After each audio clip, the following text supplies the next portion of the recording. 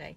The following week then, in the run-up to the election, we're going to have a meeting on the Savita and the Tuam hoaxes.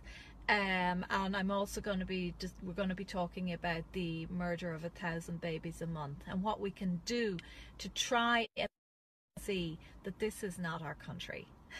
We don't go killing innocent life. This is not what being Irish means.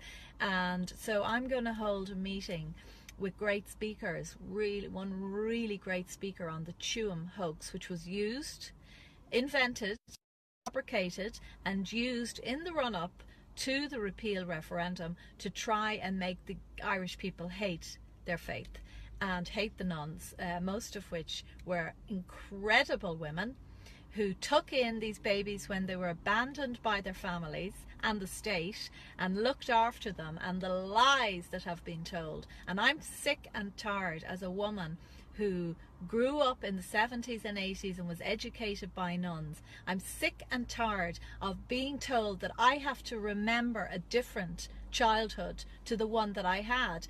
The nuns that educated me were brilliant women, and I'm not going to have anything said about them. And I know that that is the experience of the vast majority of